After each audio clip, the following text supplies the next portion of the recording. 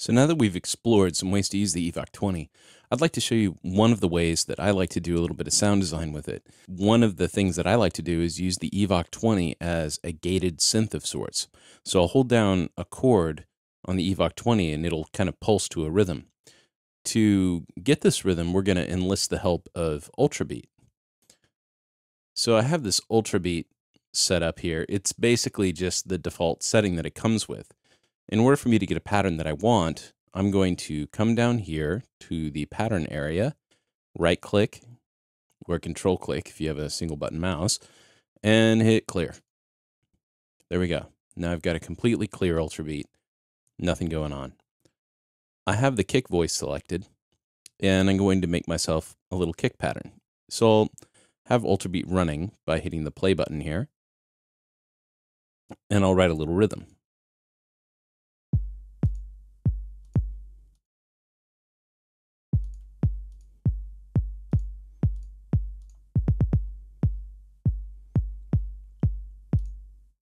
That'll work. I'm going to keep the power button on because when I hit play in Logic, I want Ultrabeat to be playing the whole time so that I can just go to the and just hold chords and know that it's going to play the rhythm. To get the rhythm from Ultrabeat to the Evoc 20, I'm going to use a send.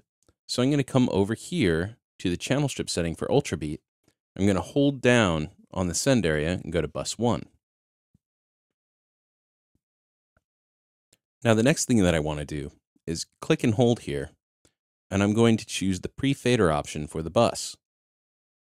Now what pre-fader means is even if I pull the volume down on this channel strip, it's still going to send audio somewhere. So it's like the audio gets sent out to the bus even before it reaches the volume in the output of this channel strip. Now the other setup thing that's really important to do is if I click on the send section here, bus 1, right next to it, I have auxiliary 1, which has bus 1 on it. Now, if I turn the volume down here when I play the Ultrabeat,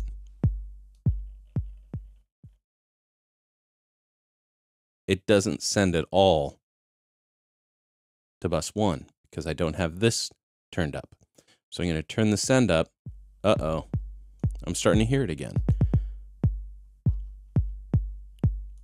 Ultimately, what I want to do is I want Ultrabeat to be feeding the Evoc 20, but I don't want to hear Ultrabeat at all.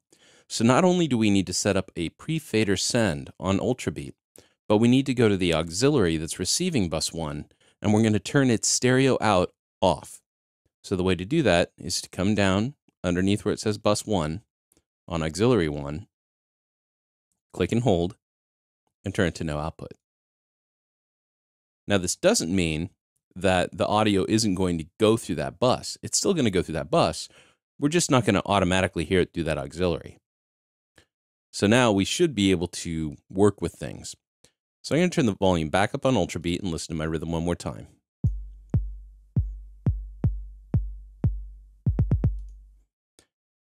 And now we go to the Evoc 20. To have the Evoc 20 set up properly, we need to make sure that its signal is not synth, but actually set to vocoder.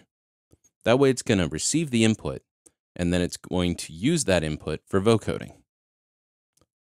The next thing I want to do is come up to this sidechain option. The sidechain is where I tell it to listen to bus 1. So now it's listening to bus 1. If I go to Ultrabeat, I see that Ultrabeat is feeding bus 1. It's pre-fader, so even if I turn this volume down, we'll still be able to hear its effect on the Evoc 20. I'm going to go back up to the Evoc 20. I'm going to hit play in Logic. I can hear that rhythm playing, right? I hear that kick rhythm. And I'm going to hold down some keys while I have the Evoc 20 on. And I'll turn the level up a bit.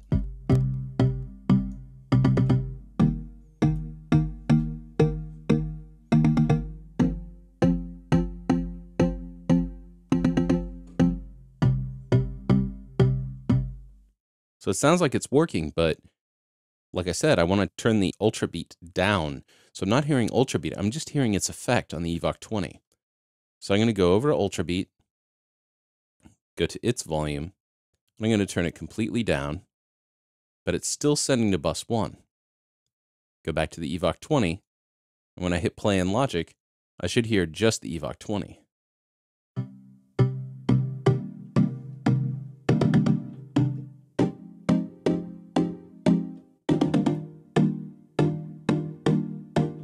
Now that might be a bit loud now, so I'll turn its output volume down a bit. But as we hear, the ultra beat is actually affecting the Evoc 20, and I've got this nice little gated synth effect sound.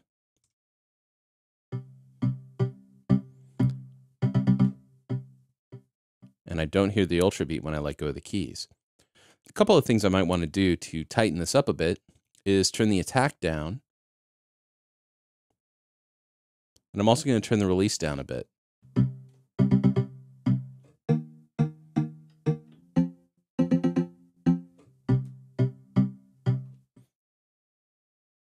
So now it's coming on immediately when the kick hits, and it's got a little tiny bit of release. So when I let go of the keys, it releases kind of slow.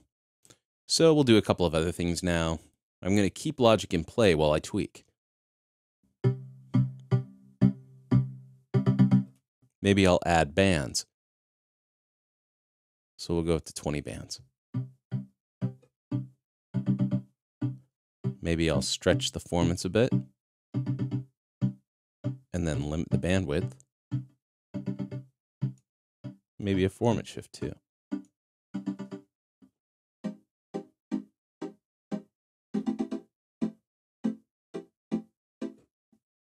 Okay, so that's pretty fun. And the more elements that we add to Ultrabeat, the more complex this Evoc 20 is going to sound.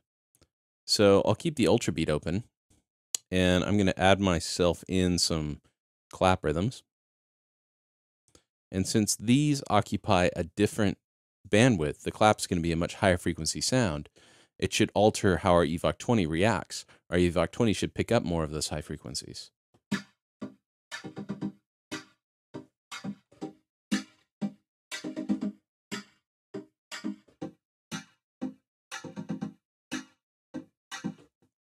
So now not only are we getting a gated synth, but we're also sort of hand-picking what frequencies that synth is going to use.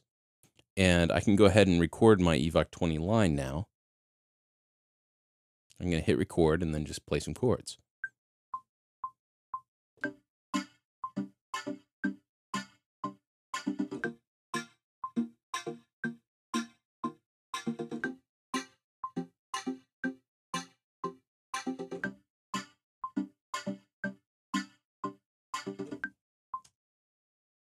I'm going to go ahead and make that loop.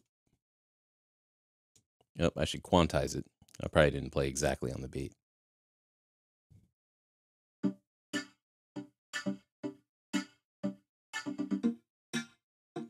I'll turn my formant shift back down.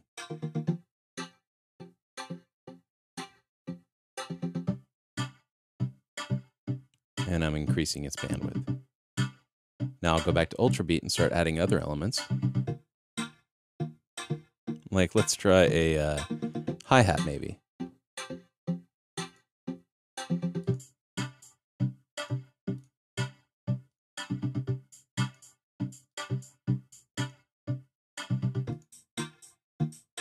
Turn the volume up on the hi-hat.